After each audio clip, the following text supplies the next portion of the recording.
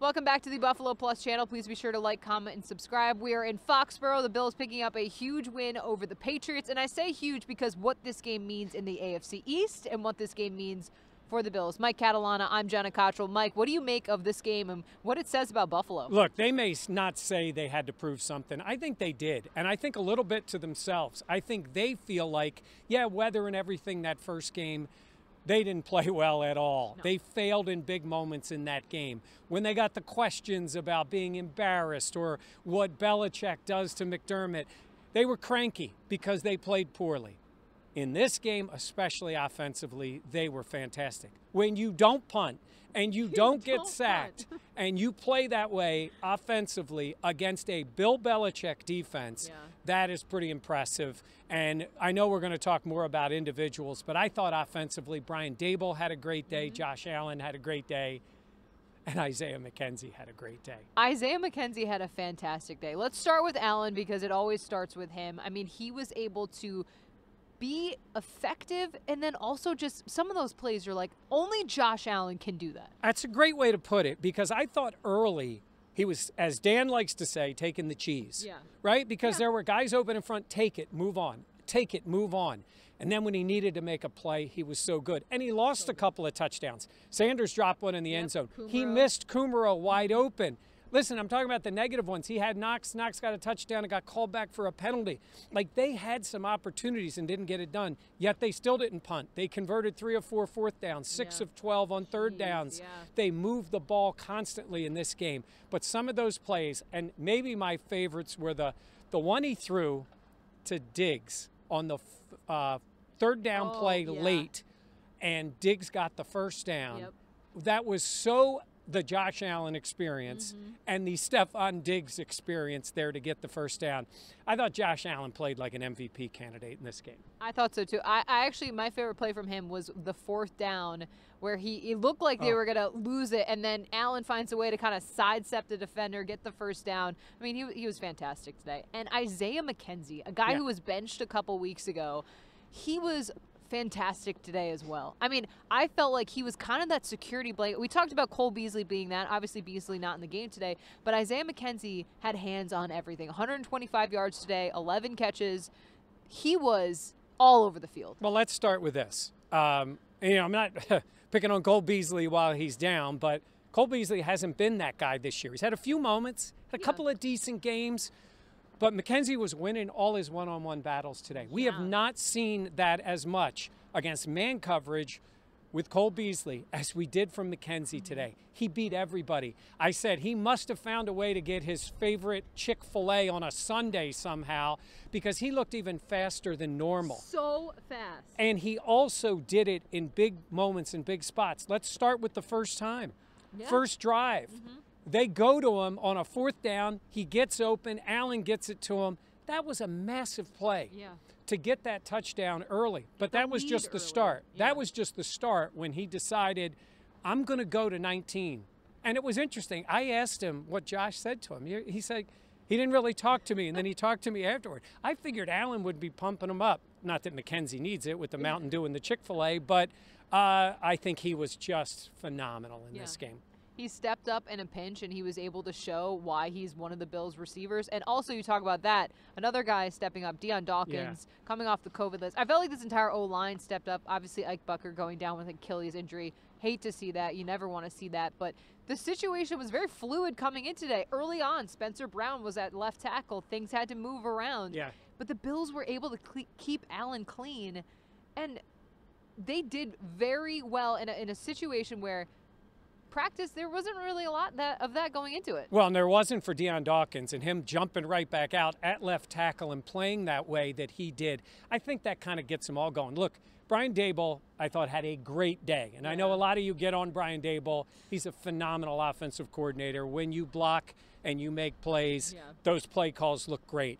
A couple of the calls, the one drive down when they didn't go to Allen to run the ball, and they ended up not getting on the fourth down and had to give the ball up. I didn't like those calls, but I thought he was great. But they have a bunch of metrics. You know, what works? How do you do on third down? How clean do you keep the quarterback? What do you do when you go for it on fourth down? You know, play yards per play, all those things. Boom, boom, boom, boom, boom. They hit them all. And again, This is against a Bill Belichick defense. And look, the Bills got them last year here. Different kind of game. That team was finished. They couldn't do anything on offense. Oh, no. This was the first place Patriots, a team who found a way, forget even the weather, to slow the Bills' offense down, and they did not do it in this case. They could not slow down what Josh Allen was doing. And I'm telling you, I think it was, for the moment that it was, I thought offensively, this was about as good as it gets for the Bills, even going back to last year, because of the moment they were in for this offense to play this well. It was a huge moment, and they showed up. All of my family, they're all New England fans. They all live in New England, and my uncle texted me and said someone came to play after that first opening drive. And let's talk about the atmosphere here for a second, because this has been a place that has been a bitter place for Bills fans. I mean, I have never covered a win in Foxborough with fans. Obviously, they swept last year. I've barely covered wins in Foxborough with fans. Yeah, but there was a point where it was very quiet. First of all, the no call on the roughing the passer for Mac Jones, and then the penalty after that. Like, Patriots fans were losing their mind. But when the Patriots pulled within 6, a lot of the Patriots fans, there was a lot of, fandom going on, just talking about, oh, we got you, all this stuff. For the Bills to come here in a very hostile environment, in a place that they historically haven't done well, just what do you think that message says about winning here and in the way they did? Well, they were in control the whole day. I mean, New England kept making, and I give them credit. The Bills' defense had some issues today against the run again, but the Bills felt like they were in control because the offense dictated the game to the Patriots. I mean, they could not stop the Bills' offense. That was the thing. Like, if you just keep saying, we're just going to drive down the field and score again, and that's what they did. We're going to drive down, at worst case, flip the field. That's what they did. So this crowd that was kind of late arriving, I thought kind of a little weak early. I mean, it's a 1 o'clock game. And, again, this is a first-place team. At least late in the year, they're not used to it. I think the Bills just said, we're the better team, and we're going to win. And I think it was early. Harrison Phillips said to us in the interviews, like, this didn't surprise any of us. I like hearing them say that. That's not cocky. That's not arrogant. They believe they're the better team, and they showed it. And guess what? If you're a Patriots fan, an honest Patriots fan, I think you got some things going for you. I think there's a lot going for this team. Mac Jones was not good today, made a few nice plays. He wasn't great, but he's a rookie. I think you think that. But you also know that the Bills are the better team.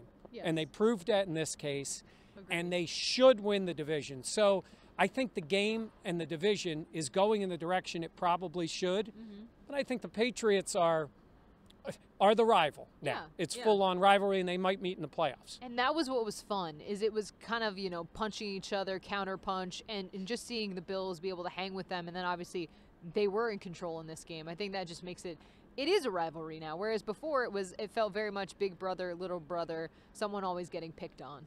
The other thing I want to talk about was the head coaches, both extremely aggressive in this game, and I think Sean McDermott dictated that. He forced Belichick into that. He went for it early. Bills got the lead. Belichick was forced, playing from behind, to be more aggressive than he normally is when he's playing that way. But I thought that today Sean McDermott, when I say dictated it, like, he wasn't asked about the emotional component of going against Bill Belichick today. His offense schooled him, and his defense made enough plays, and he was in control the entire day. So I thought it was a really good day for Sean McDermott in this rivalry with a coach. He's now beaten 3 of the last 4 times they've played. Wow, what a stat there. We'd be remiss or amiss, I'm not sure the correct wording.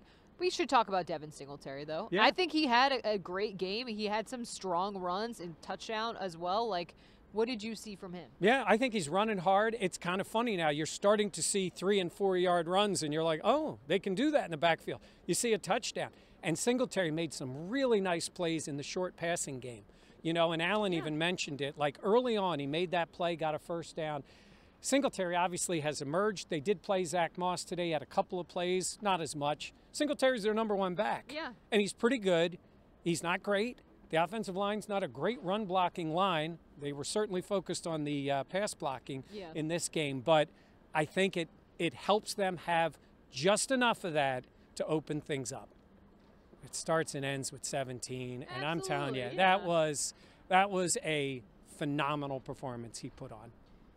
There are times where you're just like, oh, yeah, it'll be fine. I mean, Allen's going to take over. Like, when the Patriots made it a 6-point game, I literally was looking around, and I was like, it's fine. On the sidelines, we were talking, I'm like, Allen's going to just take over. This is what he does. Yeah. And he did. And he did. And you mentioned it, you know, how rare it is to win here. Because for 20-plus years, the Bills weren't the better team coming here. Yeah. They weren't. And they didn't have the better quarterback. And I've said to you guys a lot of times, it's a rarity now when the Bills don't have the better quarterback. Correct. Josh Allen is that good. And Mac Jones is maybe going to be good, but he's got a long way to be competing with 17. They're 1-1 against each other, but Mac Jones did nothing in that first game and didn't do a lot in this game. Josh Allen is the guy. The Patriots know they're going to be dealing with him for a long time, maybe even dealing with him in the postseason. We will see. Yeah. Deion Dawkins, I think, said it best. Josh Allen makes $250 million, and he's worth every penny. That was a great line. That was funny. I think a lot of people in the press conference room giggled. But you mentioned the future. Yeah. 2 games left, Atlanta, then the Jets. Where are we at? And looking down the line, what do you expect to see? This is where that mindset, one game at a time, I really do believe it's so late in the year, they feel it. Plus, with the COVID stuff that goes on, you never know what's going to happen. I don't think there's a problem with focus. They're at home against Atlanta, home against the Jets. This team knows they've gotten a second wind. I mean, when they lost that game in Tampa, New England was off. They're 2 games back. Since then, a win, a New England loss, now coming here and winning. They're too good and too well coached, I believe, to just, you know, screw it up at this point. That doesn't mean they're going. Who knows what happens in the playoffs? I think they certainly have earned the right now to get these 2 wins, get the division, and then see what happens in the postseason. But in terms of the context of this whole year, Jenna, winning this game is as big a win as they've had. Correct. Well, since the playoff wins last year. This is as big a win as anything they've had, and it puts them in the right spot. Josh Allen said a couple weeks ago, last week, that the playoffs start now, and I think you're starting to see that mentality. And hopefully that means more consistency down the line as well. But I think that this Bills team is locked in, knowing that what they have to do and where they want to go. All right, we got to eat dinner. Let's go. Let's eat dinner. All right, thank you all for watching. For Mike Catalana, I'm Jenna Koch. We'll have plenty more Bills content as we look ahead as the Bills hosting the Atlanta Falcons coming up next Sunday. We'll have all that stuff going on. Please be sure to check out the Buffalo Plus channel. If you enjoy our content, we try really hard. So Jenna's going to tell you to subscribe. Please like, comment, and subscribe. See, you said it, not me.